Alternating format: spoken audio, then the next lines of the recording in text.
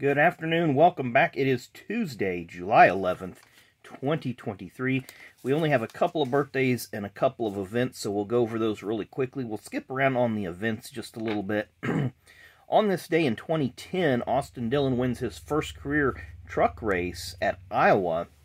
It has been 13 years since Austin got his maiden win in one of the three national touring series.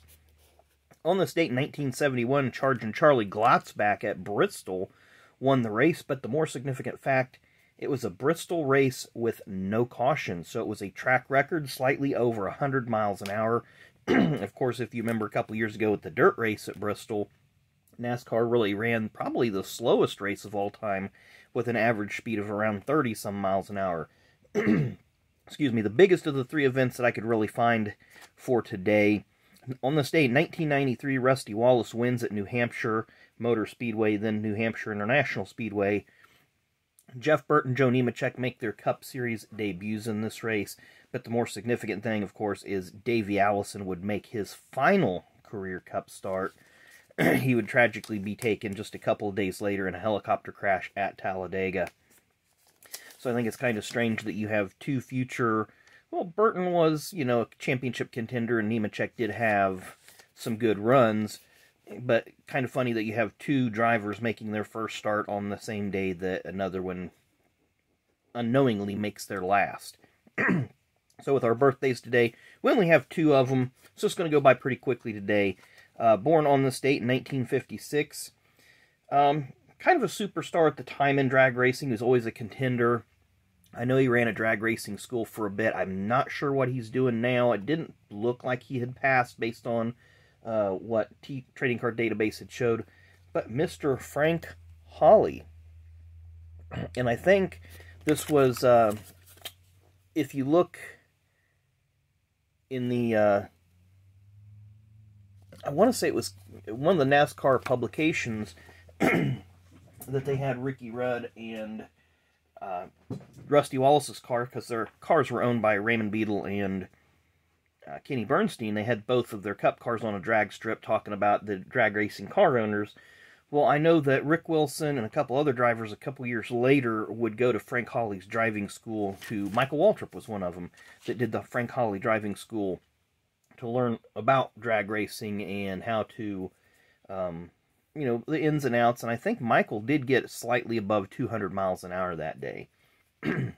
Our other driver is a fixture in the Xfinity Series. He is a former driver, now a car owner, born on this date in 1960, Mr. Bobby Dotter. Of course, it's going all the way back to 1991 Max. I think I've actually got this card signed by Bobby at the track, because one of his crew members took it from him and kind of made fun of him because he had that little mustache there, and of course Bobby's clean-shaven and all now. Matter of fact, he would be the very next year, in 92. But this was the 08 car that he ran.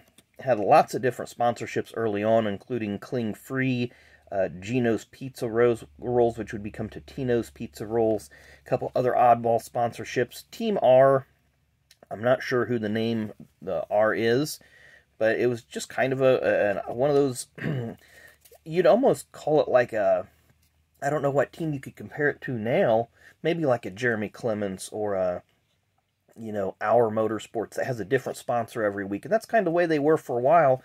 Then DeWalt came on board, gave them solid financial sponsorship.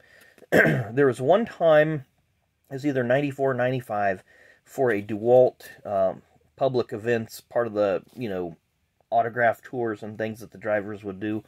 They took his Busch car out to the Long Beach Grand Prix just to set up in the DeWalt tent, and he said he had, more people come up to him, and they wanted a Busch race out on the West Coast, and I think it was finally 1996 or 97 maybe at California when they made their Busch Series, and now Xfinity made their first start out there. So Bobby Dotter had DeWalt for a few years in his own car. There you see the 08. Then in 95, he had Hyde Tools come on board. DeWalt went over to, where did DeWalt go? I don't know if this is when they didn't go to Kenseth now, but they did. There was some switching there, and there you see the Hyde Tools look.